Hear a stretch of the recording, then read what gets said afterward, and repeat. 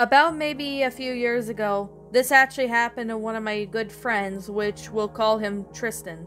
Now, Tristan was basically about maybe 17 years old, and this happened sometime back in 2016. He was visiting an old house that his friend used to live in, mainly because his friend, which we'll call him David, who used to live in this one big house.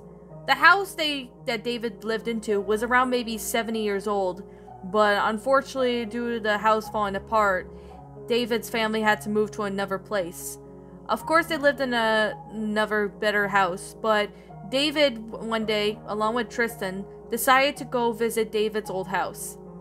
Of course, it was the Easter weekend, so there wasn't any school or anything going on. So David spent his, Easter with David, as, Tristan didn't have anything else going on Easter. So as Tristan and David were spending their Easter at David's house, on Easter Sunday they had a good ham with big dinner, and some of David's family members, such as his grandparents from his mom and dad's side, and even his aunt and uncle, their family was huge, so it was no big surprise. But however, after the Thanksgiving dinner, it was sometime when the sun was setting, so Tristan and David decided to go pay David's old house a last visit before they demolished it, as they were planning to demolish it sometime after the Easter weekend. So David, along with Tristan, headed outside and told their parents that they were going for a walk. Their parents told them when to be back and not to be too long. So David and Tristan headed down the road, and once they got down to the road, they ended up seeing David's house. The old house looked very old. There was vines covering a big chunk of the house. The whole outside of the house looked like it needed to be painted. The shingles were missing parts of the roof. The windows were cracked open due to people breaking in. It was a lot. Of course, the house was located in near the entrance to the countryside of the town. So David and Tristan had to be there, as there was no security guards or anything. So David, who's about maybe 18, drove him and Tristan to the abandoned house. When they got to the abandoned house, they ended up looking over to see that there was nobody there, which was to their relief, as they were afraid that there was going to be construction. But they did want to go look at the house before they demolished it. So Tristan, along with David, approached the house, but as they approached the house, they didn't see anyone in the property. Then they decided to find a way in, as they wanted to explore the house before it got demolished. Now, they had to try the front door, but obviously it was locked due to people locking it, because when they were going to demolish it, they had to lock it to keep people from going in and entering the place. It was due to vandalism, which was pretty popular back in the day, so of course David, along with Tristan, had to find another way in. Some of the windows, most of them were boarded up due to people breaking in through the house through the glass windows, so they eventually found something around back. David was thinking that there might have been a back door that maybe other people used to get in and out, and of course they probably used something to keep the doorway open, so that way they could enter whenever they wish. So David and Tristan ended up going to around the back of the house, and they found a house. Well, they found other houses that were around the area, the same age as the house that David was in, but most of them were demolished, and some of them were even just left to rot, or even some that they're reserved for renovations, and it was really a pain. So Dave and Tristan headed inside the house through the back door, and when they get inside the back door, they ended up looking around the house. The house was indeed old, and the walls were kind of moldy and rotted. There was no furniture in there. Maybe just a few, pieces from the rubble from the wall, and even from the ceiling, as the ceiling was coming apart as well. It was a 70-year-old house, so it was to be expected. But of course, it was run down, as many people who lived in the house before, or David did, was actually they taken care of it for a while. But maybe they did have some damage in the past, so that could be it. David and Tristan ended up looking over for where all the broken glass and some graffiti would be. they ended up exploring downstairs. But of course they decided to check upstairs as they heard some footsteps. David thought maybe somebody else was up there, as it could be surprising as that back door was open.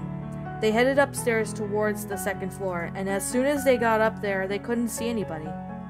They ended up calling out to anybody who would be there, but they couldn't find anybody, or at least see anyone. They checked the rooms on the second floor, but they ended up couldn't find anybody there. This is when something gets weird. David looked to see that there was a bedroom door that was open, so David was gonna go inside to see what it was. The very second he got there, he heard a loud, bone-chilling scream from the other side of the room. He couldn't tell if it was a woman in stress or maybe in agony trying to break in or something, but David then turned to Tristan and said they had to get out of there. So Tristan and David booked it downstairs and out of the house and not looking back. They got back into David's house and David drove as fast as he could until they got on the main highway, and they looked but couldn't find anyone who would be following them. When they got back to David's house, they didn't tell her family about what they did back there, as they were afraid they would have gone into major trouble. If they had not escaped from that house any later, chances were that they would have been dead on Easter Sunday.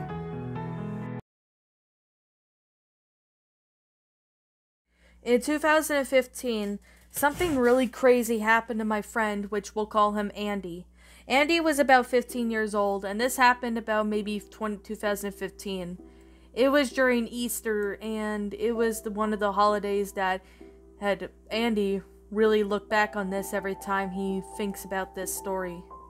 Now, to make it clear and give him a bit of background information, Andy was about 15 years old, and ever since he was 3 years old, he was living with his uncle due to his parents being unstable, as they were having a lot of issues going on back where they were. So, unfortunately with that, Andy couldn't stay with the parents, so his uncle was willing to take him in and live with him. Andy was basically on Facebook. It was at least on Good Friday, just basically checking on some people on Facebook and etc. As Andy was doing that, he ended up getting a text from this one person, which we'll call her Dana.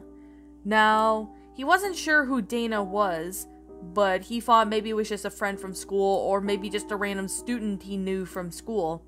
But he wasn't really sure, as he never heard the name Dana before.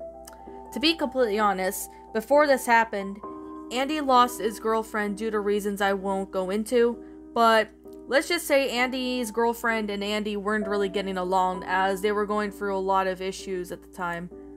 Most likely, maybe some personal issues, which is most likely the case.